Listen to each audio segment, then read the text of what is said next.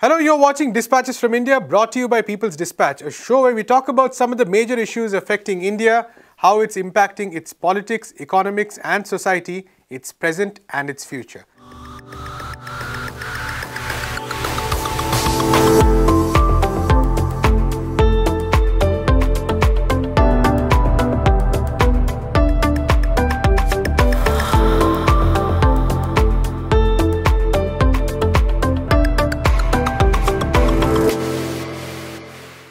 The Bharatiya Janata Party led by Narendra Modi runs India's central government. In the recently concluded federal or state legislature elections, the BJP either won or emerged as the single largest party in 4 of the 5 states that went to the polls. While the BJP is celebrating its performance, the election highlighted the fact that issues such as unemployment are very much on the minds of the people. Under Modi, the absolute number of jobs in the country has fallen for the first time in decades. Despite this, he keeps winning elections. Our economy analyst Anindya Chakravarti explores the reasons behind the lack of electoral fallout. The Modi government's political economy is a subsistence economics. It is subsistence politics, which means that there are people extremely poor. They live in broken huts, hovels. If they're given a little bit of money to repair their roof, if they're given a little bit of money to buy a little bit of dal or some vegetables which comes into their accounts, and they get free rice, wheat and some other things along with that, then they're going to be more or less content with what they're getting. Because it is not automatic that everyone will want to work. In societies which are still not entirely modernized, which ours is as well, there will be that 1, 2, 3% of people who will not want to work or are vagrants, beggars. These are people who would not be counted as employed. This is a significant part of the population. And when you go down the scale, if people who barely have very low income, barely get work, they don't always get enough employment. If these people are given free rations, if they're given enough to just survive, then they are not necessarily angry with the government. In fact, as we know, if the packets of free rice, free dal, free sugar, free vegetable oil comes with the photographs of the Prime Minister and the Chief Minister, which we have seen as it happened in Uttar Pradesh, it used to happen in the South quite often as well, then it is very likely that they will be consider the Prime Minister and the Chief Minister as a direct benefactor, and they as beneficiaries. They will have a sense of obligation towards the Prime Minister and the Chief Minister, and that is what the BJP would rather do, because there is a direct... when people get jobs, they don't necessarily thank the government, even if the government's policies have created conditions for them to get jobs. So that is why employment is not an issue. Yes, you will see that there are certain cases where people do agitate, people do go and vote against the government or vote for the opposition, and that does happen, but that unemployed number is so small that it makes no difference to elections. We now go to the tea estates of the state of Tamil Nadu, where many are second or even third generation workers who were born and raised on the estates. In recent years though, there's been a steady pattern of migration to the plains to seek other economic opportunities and escape steadily deteriorating work conditions. At one such estate, workers talk about the long hours of intense manual labor without any access to healthcare, environmental concerns, and the very real impact of man-animal conflict. இந்த எஸ்டேட்டில் மருந்து அடிச்சிட்ருக்கேன், தேலை கொழுந்து பறிப்பேன். எந்த வேலைனாலும் எஸ்டேட்டில் இந்த கொழுந்து பறிக்கிறதும் மருந்தடியும் தான் main, உரம் போடுறது இதெல்லாம் தான் உற்பத்திக்கு உள்ளது தான். அந்த வேலை தான் ரெகுலராக செஞ்சிட்ருக்கோம்.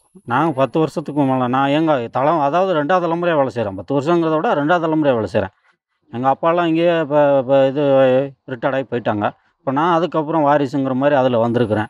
இன்னைக்கு என் குடும்பம்லாம் இதில் வாரிசு ஆகுங்கிறதே கஷ்டம்தான். ஏன்னா ரொம்ப கொத்தடிமைத்தனமாக இங்கே போய்கிட்டு இருக்கு. இப்போ நல்ல டீ இல்லை குடிக்கும்போது. நாங்கள் தான் இந்த உற்பத்தியை பண்ணி கொடுக்குறோம். நீங்கள் போய் ஃபேக்ட்ரிக்குள்ளே போய் பாருங்கள், நடக்கக்கூட முடியாது.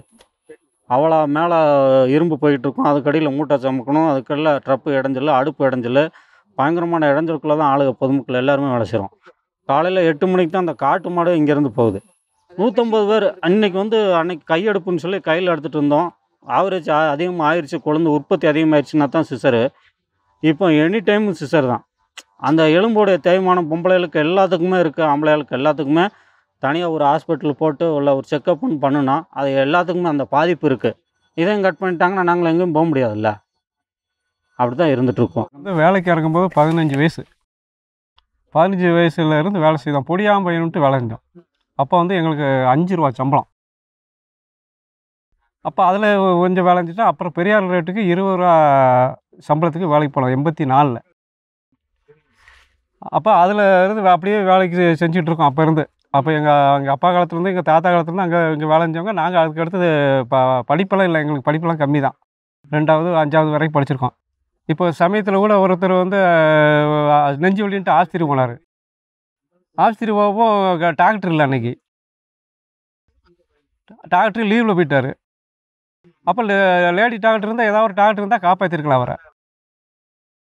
அன்றைக்கி வந்து அவர் போய் 1 மணி நேரம் 1.5 மணி நேரம் ஆச்சு, ஆள் அவுட் ஆயிடுச்சு. பெண் தொழிலாளருக்கு வந்து 8 மணி நேரம் வேலை கொழுந்து பறிக்கிறது. அதை விட்டாச்சுன்னா அடுத்து வந்து ஆம்பளைலாம் வந்தீங்கன்னா இந்த மலை களை வெட்டுறது, மருந்து அடிக்கிறது. இது அதுவும் வந்து இப்போ என்ன பார்த்தீங்கன்னா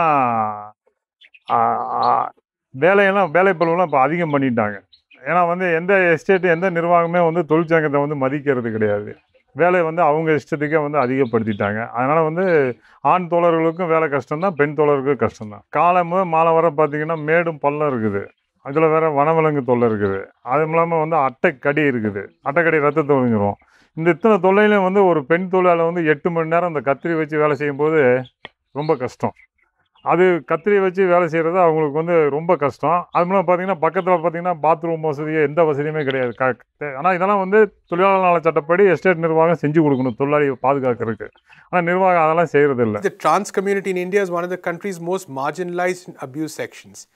Of the 5 to 6 million trans people in India, a minuscule fraction even finds the basic freedom to express themselves. The community faces rates of sexual crimes, physical assault and suicide that are far higher than national averages. Less than 2% receive any formal education. But there are also some who fight these almost impossible odds and achieve great success. Today they share their personal stories and through these examples give hope to many more while asking the rest of society some important questions. मैंने कई बार अपनी mom की साड़ी या उनके blouses को try किया, घर में ही चुपके से, कोई देख नहीं रहा है तुमको, किसी को नहीं पता है कि तुम ये कर रहे हो। और मुझे खुद को ये बहुत करना गलत लगता था, बट इतना मज़ा भी आता था कि मैं अपने आप को रोक नहीं पाती थी। I was wearing men's clothes, but at the same time, my behavior was very feminine. I used to walk like a girl. I used to talk like a girl. I remember it was in the 3rd year of my medical college when I took help from mental health care practitioners, and that was the time when I realized my true identity and came to terms with my gender identity and realized that I identify as a transgender woman.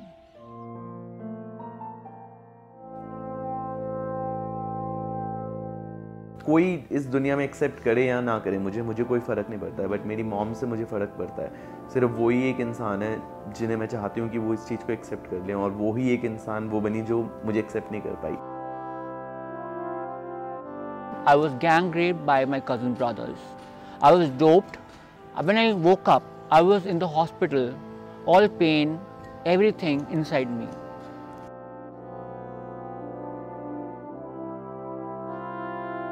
I personally have suffered from depression, taken antidepressants, but ultimately we need to understand that medicines are only a part of the solution. What's more important is the acceptance by the society around you, by the world around us.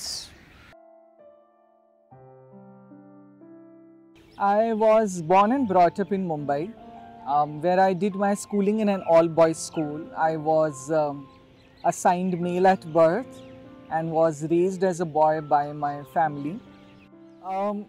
The years in Mumbai have been quite painful, if I may say so, but then I decided to shift the base and came to Delhi, and where I joined Hamdard Institute of Medical Sciences and Research, a medical college, and that led to the beginning of a new journey for me. Around 5 years back, I started transitioning, and a couple of years back, I transitioned from Zakir Hussain to Aksar Sheikh. Challenges, I think the biggest challenge is to be accepted by your own family members, to be accepted by your friends, by your colleagues, by the people you work with and live with. जब मेरी mom को मुझे मनाना था, वो सबसे बुरा time था और मैं दिन भर हमेशा ये सोचती रहती थी कि मैं उनको कैसे मनाऊं, मैं उनको कैसे बताऊं इस बात को। मैं सोचती थी कि ऐसी क्या वीडियोस उनको दिखाऊं, ऐसे किन लोगों से उनको मिलवाऊं। मेरे दिमाग में हमेशा ये चलता रहता था। उनका ना एक्सेप्ट करना मेरे लिए बहुत सैडनिंग था, मेरे लिए बहुत डिप्रेसिव था। If your son or a daughter, they are changing the sex or they have a different orientation, that doesn't mean that you haven't given them birth. So please accept them. And finally, if there is a place on earth where singing the blues would be a most natural form of expression, it is Kashmir. The beauty and richness of the valley cannot be separated from the very real and deeply felt pain and anger. Its imagery constantly juxtaposed with the presence of close to 1 million armed men and decades of oppression.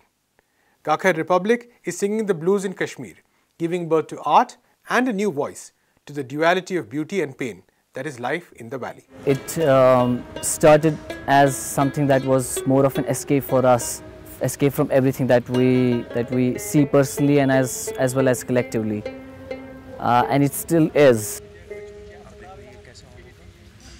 And through it, I particularly give vent to my anger as well as the collective anger. See, whatever I go through inside, it definitely has to come out through something, you know. Gaekhir comes out naturally one that I like music, I love listening to music, I love playing music. I mean, it does not solve the problems, but the very fact that we are articulating ourselves is a reason enough to be hopeful about the future.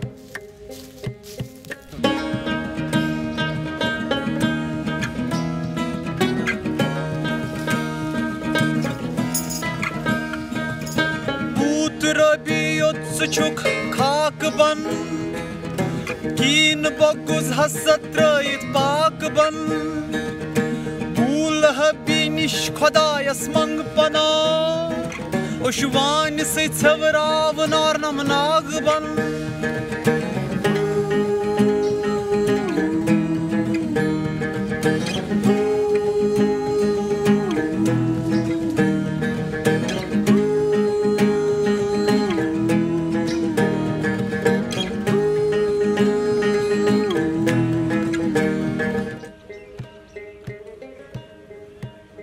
See, in Kashmiri, if you say Gaekhir has lot of meanings. So if you just rub two clothes when you wash them, and that's called Gaekhir too. If you have to just beat somebody, so we call it Gaekhir.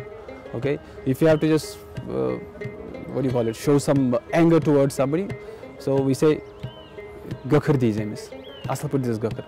So it's actually rub, or maybe when two things friction, like what do you call it? I don't know. So friction is also a Gaekhir. We are not the trained musicians, and you know, we have so it's more of what we do. It's more about feeling, and that's what people like it. These songs are so simple to play, and you know, there is nothing. I don't think there is anything. It is, yes. It is the feeling, the connection, which you know, other people connect to it. They feel that feeling, and you know, so that keeps us motivated.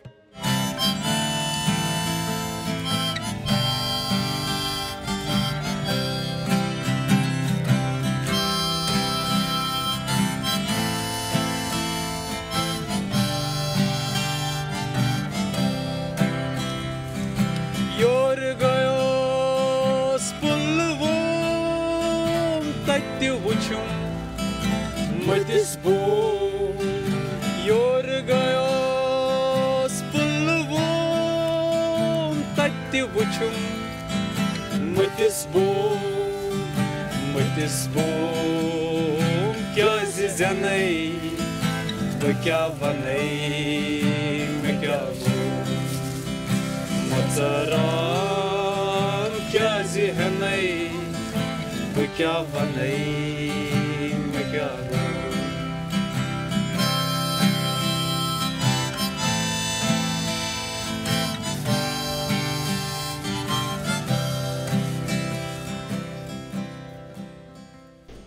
That's all we have time for today. We'll be back next week with more news from India. Until then, keep watching People's Dispatch.